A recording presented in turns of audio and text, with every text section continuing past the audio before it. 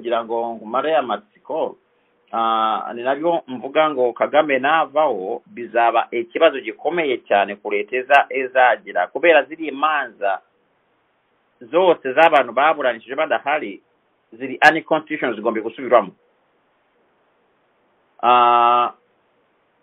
Bizagorana nanone bijye mu bintu by'imitungo kubera hari abantu bafashe imitungo bashingiye kuri ziriye manza. Aba bantu mu byo kuri mategeko babonye ubusa bafite icyuka, bamwe baranagurishije nyuma. So ibi byose bizahinduka. Nacyo njyango hari nege nababwiraga twaganiraga kuri bire bintu bye neza babwira ati ikintu gishobora mushobora kwifashisha mu Rwanda gishobora gukemura ikibazo cy'ubutabera kimwe mu bintu bikomeye ni transitional justice. Kwanza urubanza njyango twarabivuze kandi bimeze cyangwa birangiye uko twarabivuze mu gihe batangiraga kuvuga ko afite ikibazo cyo mu mutwe, ariko uriyo mushinjacyaha wa ruriya rukiro iriya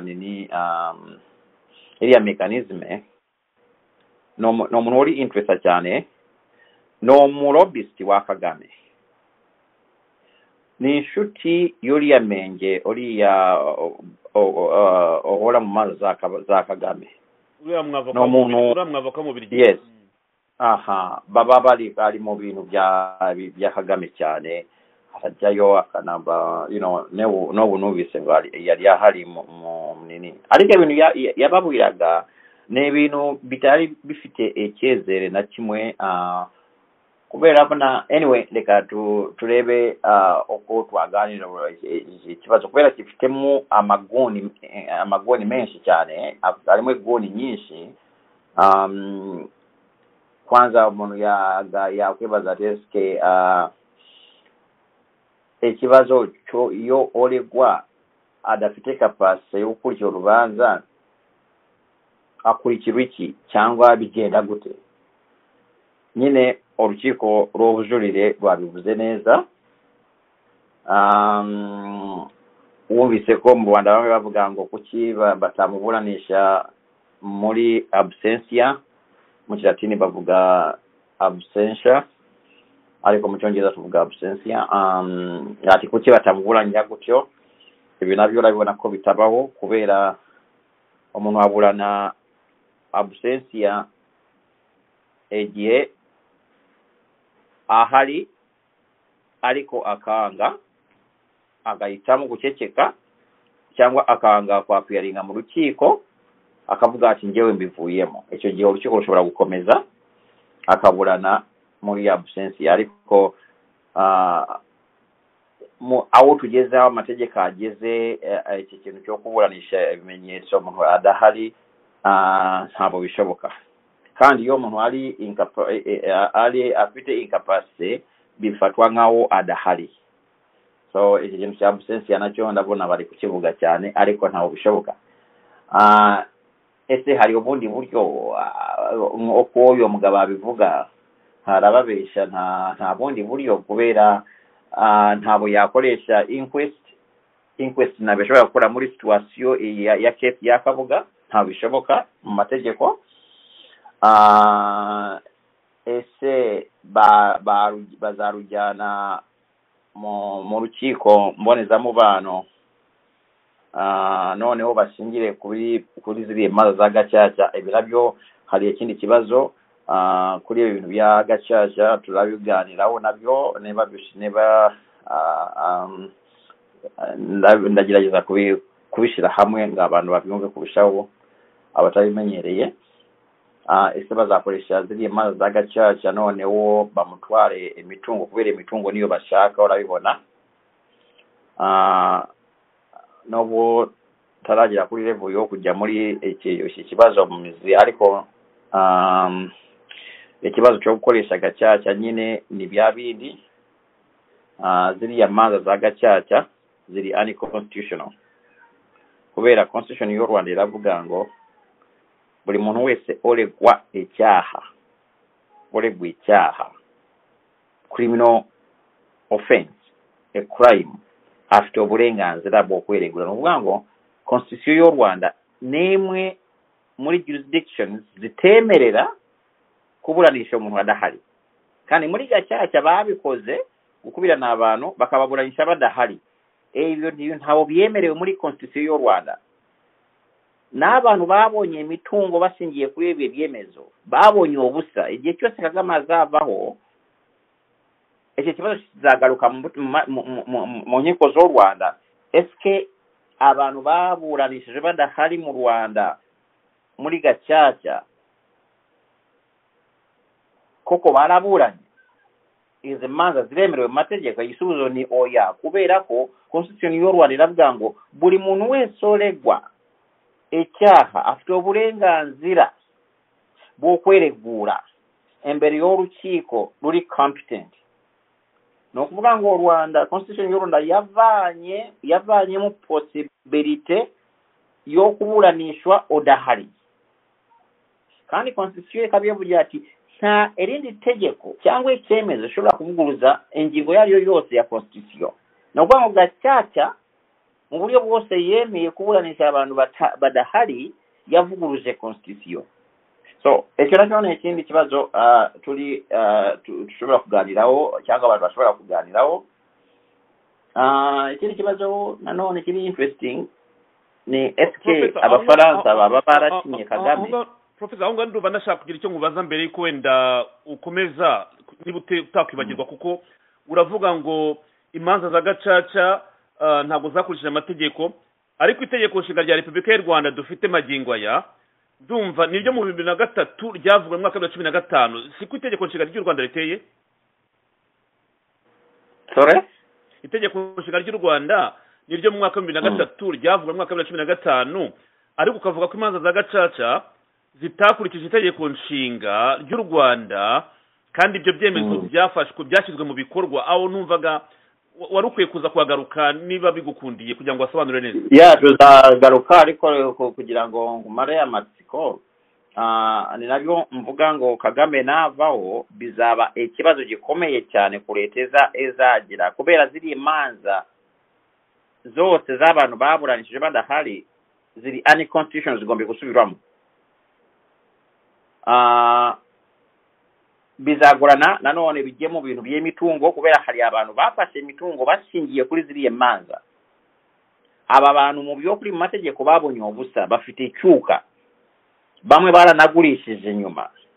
So ibi byose bizahinduka. Nacyo njyango hari nege nababwiraga twaganiraga kuri bire bintu bye neza, babwira ati ikintu gishobora mushobora kwifashisha mu Rwanda gishobora gukemura ikibazo cy'ubutabera kimwe mu bintu bikomeye ni transitional justice.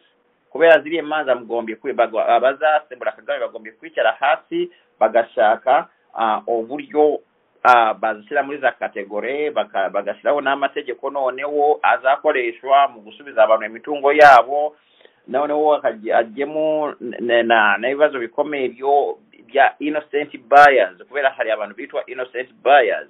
Umuntu waguze umutungo ku muntu wabonye kiriye cyuka kandi yemera ko amategeko abimuhaye, tuvuge okay ngabo Kabuga, tuvuge Kabuga bamukatiye adahari, tuvuge hari umuntu wabonye indishi mu mitungo ya Kabuga ashingiye kuri iryo rubanza, kandi gukatira Kabuga adahari biri unconstitutional mu Rwanda.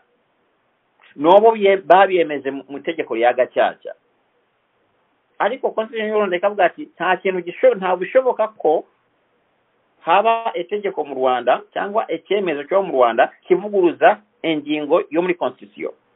Muri constitution iravuga ngo umuntu wese oregwa icyaha crime afite uburenganzira butari na qualified, no, uburenganzira buzuye bwo kweregura. Uburenganzira bwo kweregura bukubiyemo uburenganzira bwinshi, ariko cyambere kuba mu rukiko, kuba mu rubanza rwawe, kireka wowe ubwawe owisemo ati nduvuyemo, icyo gihe bagakomeza absentia. Cya kabiri guhata okurega ibibazo, confrontinga aba witness.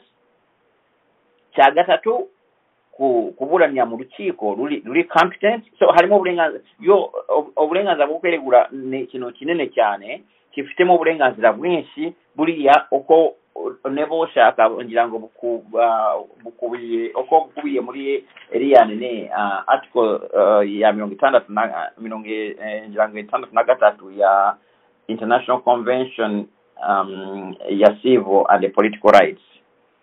Uburenganzira bwo kweregura uko buvugwa muri Constitution y'u Rwanda bukubiwemo uburenganzira bwinshi, harimo n'uburenganzira bwo kuba mu rukiko wowe uregwa ukaburana ukagira umwavuko wo kuburanira. So noneho urukiko iyo gacaca ekazana iyo provision sinzi n'abantu bayikuye, ariko urabona David tuvuga ngo mu Rwanda tufite ikibazo, urabona hari ibintu bibiri ibihugu bitagiye bisaba ibindi kubikorera. Kwigisha abaganga no kwigisha abanyamategeko birahenze cyane, ntabwo ushobora kuidelegate ku kindi gihugu, mwebwe mugombye kuyikorera, sino muzagira igihugu kiboze. Sasa twafite ikibazo mu Rwanda, abantu bagiye bava muri za system zitandukanye, bamwe babize kera amategeko yaranahindutse no kurwego mpuzamahanga yaranahindutse, ariko noneho bakaza bakakubitamo ibintu bya bindi bize batanarebye Constitution y'u Rwanda, kubera ko ntabo bigiye abantu bigiye mu mategeko y'Abafaransa n'Ababiligi, civil law system, bafite ikintu cyitwa Constitutional Act, biratandukanye na Constitution. Constitutional Act ebaikoze n'abadepite bavuga bati because ni parliamentary system.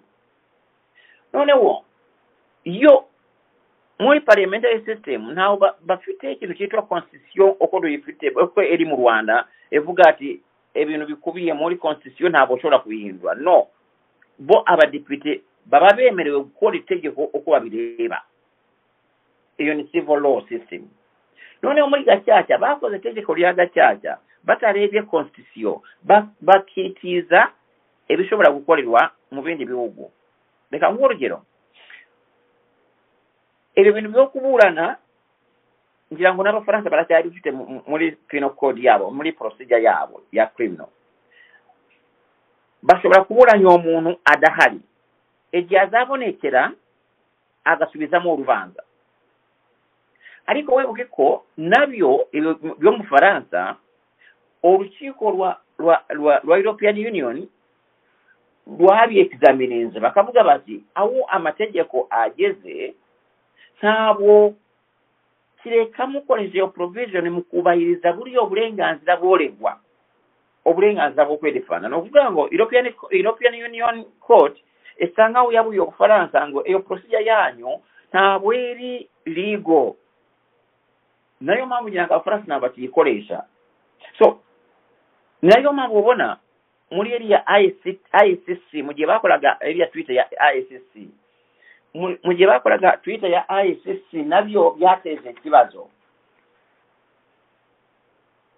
Muri ICC I think area ngingo ya 63 area ya International Convention on Civil and Political ni ngingo ya 14 ngirango. Yes. 14 section ya gatatu na dingirango.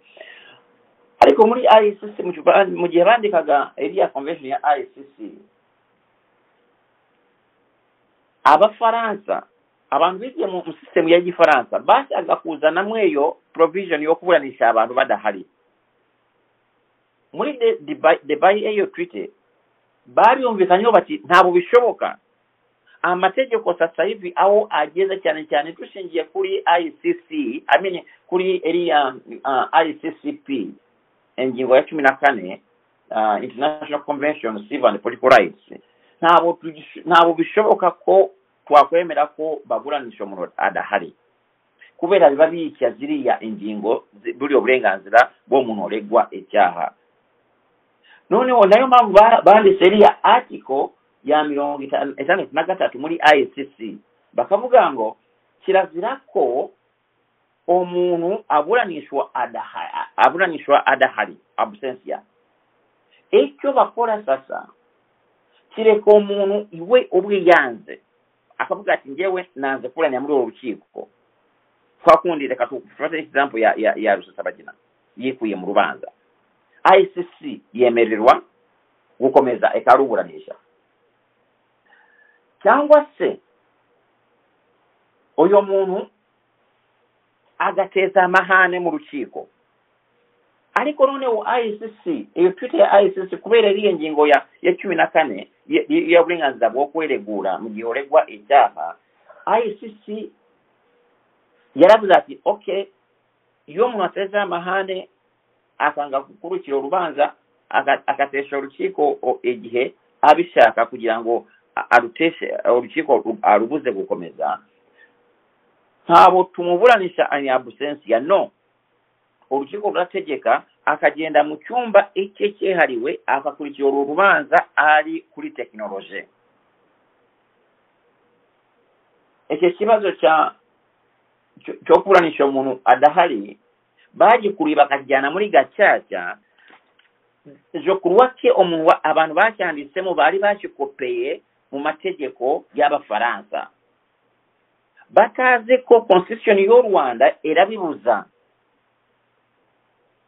so noneho icyo kintu bakakishyira muri gacaca mu nyuko za gacaca bagakatira abantu badahari noneho kandi constitution y'u Rwanda ebibuza muri iriya ngingo ati buri muntu wese uregwa icyaha afite uburenganzira bwo kweregura imbere y'urukiko rufite ruri competent gacaca yega yure nyuma ekavuguruza constitution ekavuga ati oya tushobora twebwe kugukatira uregwa icyaha tushobora kugukatira udahari ariko iyo zagarukira ushobora gusubizamo urubanza rwawe ariko hagataho hari abantu babenefitinze mu mitungo bavuga ati twatsinziye muri gacaca twatsinze urubanza muri gacaca dushaka indishi ku mitungo ya Kabuga sasa abo bantu bizazana ikibazo nyuma ya Kagame sinzi ukuntu bazagikemura ariko ubundi iyo mugize ikibazo nk'iki kiriya mugikemura mushiraho za institutions nanone muri transitional justice mushiraho ikigega kizagurira abantu ba innocent buyers kandi urabyumva ko abantu basanzwe babonye eriye mitungo muri zibiriye bintu abantu bakawaida nabone innocent tekereza umuntu bari babeshe ngo banabakika cyumo wo mu cyaro X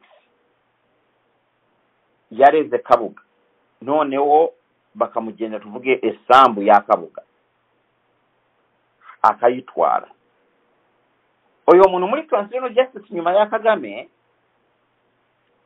ni innocent person ariko yabonye umuyaga yahawe umuyaga ntabuza mu bwirango afata amafaranga yishure Kabuga mu bukode kubera yabonye umutungo wa Kabuga yagombaga kubona amafaranga mu mutungo we icyo gihe cyose yawumaranye ntabo azabona amafaranga n'umuntu kandi ni innocent ntabo yabibye yabihawe n'amategeko apfuye procedure zifuye so ngo uyo muntu muri transitional justice we mushobora kumubwira ati ntabo wabonye umutungo ntawo wabonye ntabo ufite va mutungo wa Kabuga ariko hari situation aho wa muntu akibona esambu ya Kabuga kuri kiye cyemezo cya gacaca yayitse agurisha uwo mutungo kuri Kambanda